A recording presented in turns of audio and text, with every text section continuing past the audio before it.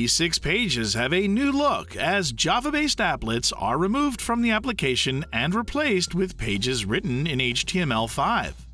The HTML pages load faster and do not require additional plugins. Some pages offer the same functionality. Others have been redesigned. In this video, we'll explore some common elements of the new HTML pages using the Activities page as an example.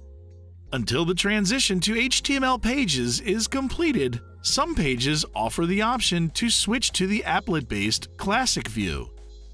Click Standard View to return to the HTML-based page.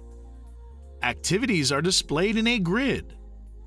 Select or hover over an activity, and the Row Actions menu appears. Use this menu to perform a number of actions, such as adding an activity. Double-click to edit a value in the grid. Use the Detail tabs at the bottom of the page to view and edit information for the selected activity. The toolbar contains menus and buttons. For example, View Full Screen and Print.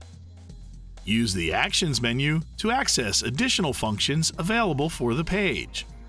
For example, summarize projects on the Activities page. Select and apply a view from the Views menu.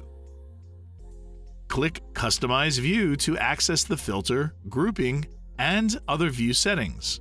For example, add a column to the current view.